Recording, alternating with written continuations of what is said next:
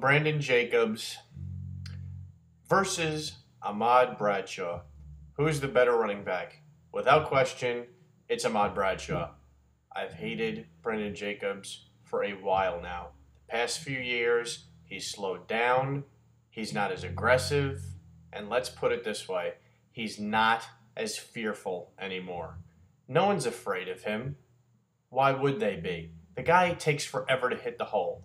Now, I'm a huge Giants fan, but let's just say this. I am so sick of Brandon Jacobs. I honestly feel we should trade him or get rid of him. Granted, we can't get rid of him. He's under contract. So find someone who would like him. I feel we have other better backups on the team than having Brandon Jacobs as the backup running back. I honestly do. Many people may disagree with me. But no one's afraid of him anymore. Hit him at the legs, he goes down. The whole league has figured him out. His size is not the issue anymore. At first, he was feared by other defenses because they never saw a running back of his stature. Fine. Now, there's nothing for him to hide behind. Everyone's figured out, okay, Brandon Jacobs hit him at the legs, he goes down. He's terrible at hitting the hole. We'll stop him before he gets to the hole. He has no moves. All he is a pure power running back. He's terrible on the goal line, too. You see how long it takes him. And now he's whining and complaining because he got less playing time than Ahmad Bradshaw in the last preseason game. Well, guess what, Jacobs? You're not as good as Bradshaw. He's better than you. Granted, he came in the league after than you. Sorry, sometimes people are just better. It's flat out that simple.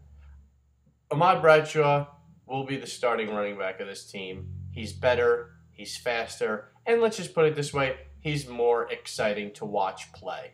Okay? Granted, Jacobs will have his great runs where he'll blast through somebody, but nothing as exciting as watching Bradshaw run all over the field, making cuts, faking people out. Jacobs can't do that. He'll go down the sideline and then a cornerback will catch him.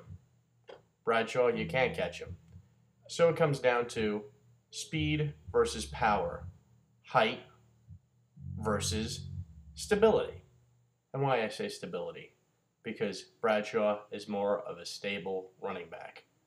He's not a pansy, he's tough, and he's really strong for a little guy. Jacobs whines and complains. Bradshaw just does his job. That's the difference between an athlete and a crybaby. Somebody on the team should really say to Jacobs, hey, get better, get faster, work harder, and maybe you'll start again. Maybe you'll win back a fan like me. But you've never been a fan of mine since you started opening your mouth, never backing it up. Bradshaw, I was a fan of yours right when you were drafted in the 7th round. I remember I said you were going to be a starter, and here you are today. Kudos to you.